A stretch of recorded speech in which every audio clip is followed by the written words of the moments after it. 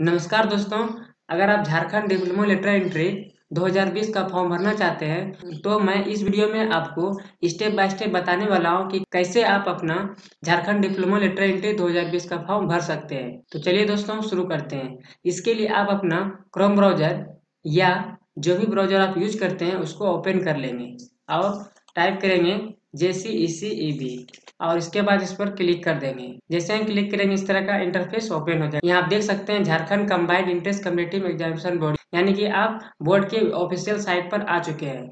यहाँ पर आपको click here for all online application submission JCECEB 2020 link पर क्लिक कर देना है। इसके बाद इस तरह का इंटरफेस ओपन हो जाएगा। यहाँ आप देख सकते हैं अप्लाई फॉर, जिसके लिए आप अप्लाई करेंगे। हम चूंकि diploma entrance competitive examination lateral entry 2020 का फॉर्म फिलअप करना चाह रहे हैं तो हम सेकेंड ऑप्शन पर क्लिक कर देंगे।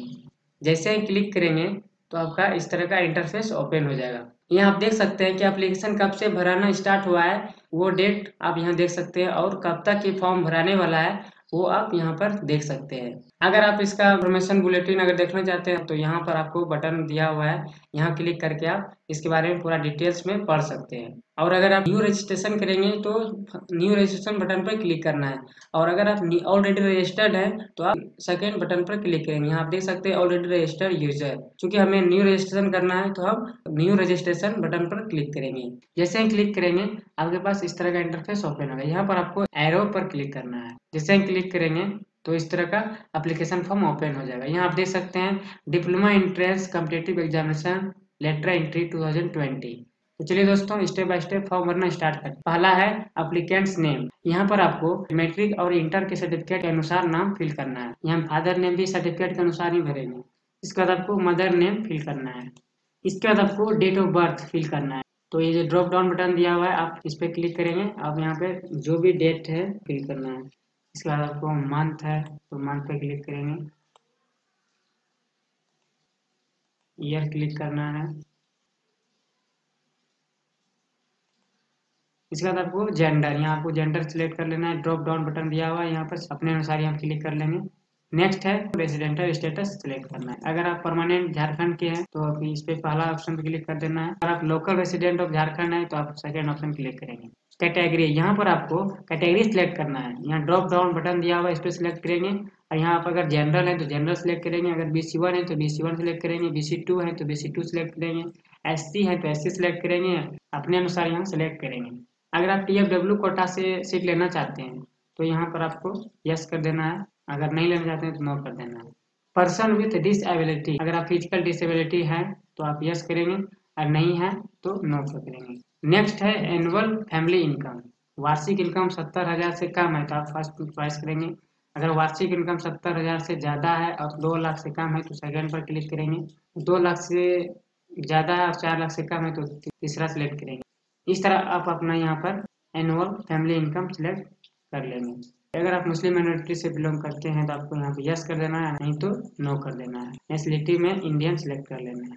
आधार नंबर, यानी कि आपको यहाँ पर आधार नंबर इंटर करना है। अगला फॉर, यानी कि यहाँ पर आपको एग्जाम नेम सिलेक्ट करना है। यहाँ देख सकते हैं diploma entrance competitive examination lateral entry 2020 first choice of exam city, Varanasi click कर देना है। ईमेल आईडी, यहाँ आपको ईमेल आईडी देना है। नेक्स्ट है मोबाइल नंबर, यहाँ आपको मोबाइल नंबर इंटर करना है। फॉर्म फिलअप करने के बाद आपको सेव एंड नेक्स्ट बटन पर क्लिक करेंगे।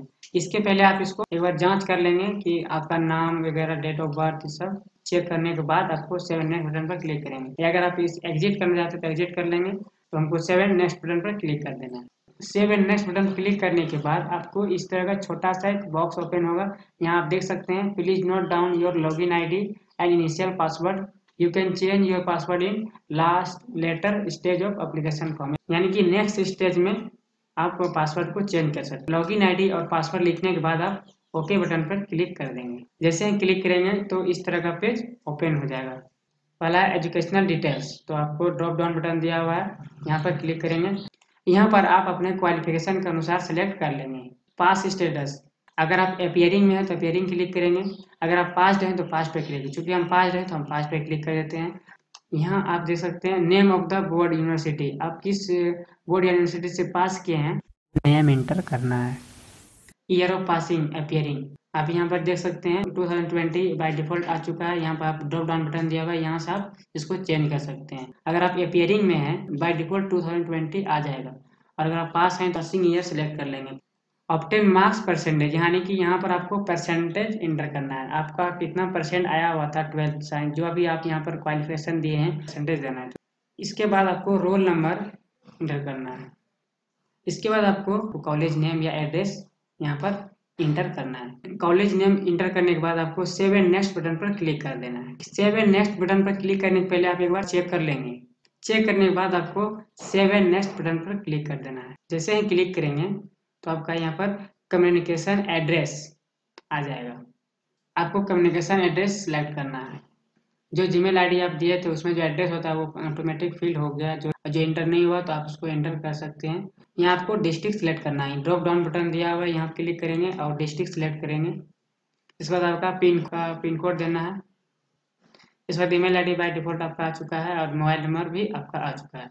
सेव एंड नेक्स्ट बटन पर क्लिक करने के पहले आपको जो बॉक्स दिया हुआ है इस पर आपको टिक कर देना है। क्लिक करने के बाद आप कम्युनिकेशन एड्रेस एक बार चेक कर लेंगे। इसके बाद आपको सेव एंड नेक्स्ट बटन पर क्लिक कर देना है। जैसे ही क्लिक करेंगे इसके बाद इस तरह का इंटरफेस ओपन हो जाएगा।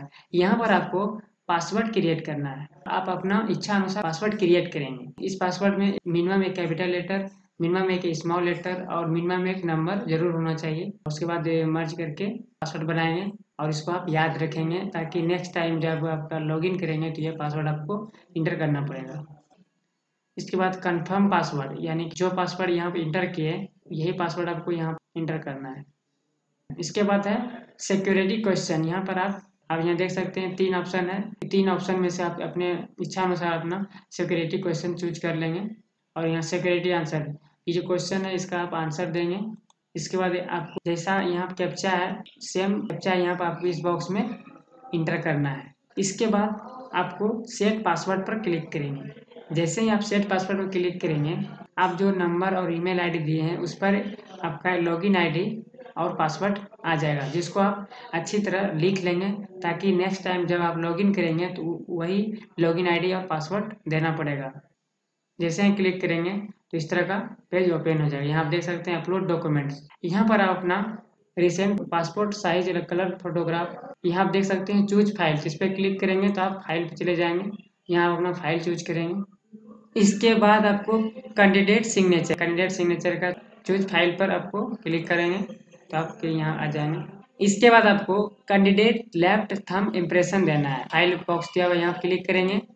कलर फोटोग्राफ, सिग्नेचर और थंब इम्प्रेशन देने के बाद आपको फिर सेव एंड नेक्स्ट बटन पर क्लिक करेंगे। तो फ्रेंड्स इसके बाद इस तरह का पेज ओपन हो जाएगा। यहाँ पर आप इस फॉर्म को आप अच्छी तरह चेक करने के बाद इस फॉर्म में कोई गलती है तो आप मॉडिफाई बटन में क्लिक करके इसको सही कर सकते हैं। अगर आप बाहर जाना चाहते हैं तो एग्जिट बटन में क्लिक करके बाहर जा सकते हैं। अगर पेमेंट कराएंगे तो मेक पेमेंट ऑप्शन पर क्लिक करेंगे। ये आपका फाइनल होगा। अगर इसमें से कोई गलती है तो आप सुधार लेंगे, इसके बाद आपका सुधार नहीं होगा। जैसे इस पर क्लिक करेंगे यहाँ आप देख सकते हैं request you to verify all the input fields after saving, you can not edit and data, are you sure. गलती है तो आप इसको सुधार लेंगे, अन्यथा इसके बाद सुधार नहीं होगा। आप ओके पे क्लिक कर देंगे। जैसे ओके पे क्लिक करेंगे तो ये आपका पेमेंट का ऑप्शन आ गया। यहाँ आप देख सकते हैं फी अमाउंट 650। तो मैं प्रोसीड टू पेमेंट पर क्लिक कर देता हूँ। जैसे हम क्लिक करेंगे इस तरह का ऑप्शन आ जाएगा। यहाँ आप देख सकते हैं 3 तरह का पेमेंट गेटवे दिया हुआ है, credit card, debit card and internet banking. तो आप इसमें से अब अपने अनुसार सिलेक्ट कर लेंगे और उसके बाद फिल करेंगे। तो हम डेबिट कार्ड पे सिलेक्ट करते हैं। इसके बाद पेज भरने के बाद आपको मेक पेमेंट पर क्लिक करेंगे। पासवर्ड देने के बाद आपको मेक पेमेंट पर क्लिक कर देंगे। जैसे ही क्लिक करेंगे आपका पेमेंट हो जाएगा। तो फ्रेंड्स यहाँ आप देख सकते हैं योर ट्रांजेक्शन इज सक्सेसफुल, यानी कि आपका पेमेंट हो चुका है। Click here to रीलॉगिन। अगर आप प्रिंट लगाना चाहते हैं आप रीलॉगिन होकर प्रिंट निकाल सकते हैं। यहाँ आप देख सकते हैं आप कैंडिडेट लॉगिन पेज पर आ चुके हैं। आपके मोबाइल में या जीमेल आईडी में आपका लॉगिन आईडी और पासवर्ड आया होगा, वो पासवर्ड यहाँ पर इंटर करना है। लॉगिन आईडी और पासवर्ड इंटर करने के बाद आपको सबमिट बटन पर क्लिक करना है। जैसे ही करेंगे आप यहाँ देख सकते हैं तो आप अपना फॉर्म का प्रिंट निकाल सकते हैं। तो फ्रेंड इस तरह प्रिंट बटन में क्लिक करके प्रिंट कर लेंगे। तो दोस्तों अगर ये वीडियो आपको पसंद आया तो वीडियो को लाइक कीजिए और हमारे चैनल को सब्सक्राइब कीजिए और बेल के आइकन को भी प्रेस कर दीजिए ताकि आने वाली नई वीडियो का नोटिफिकेशन आपको सबसे पहले मिले। थैंक यू दोस्तों।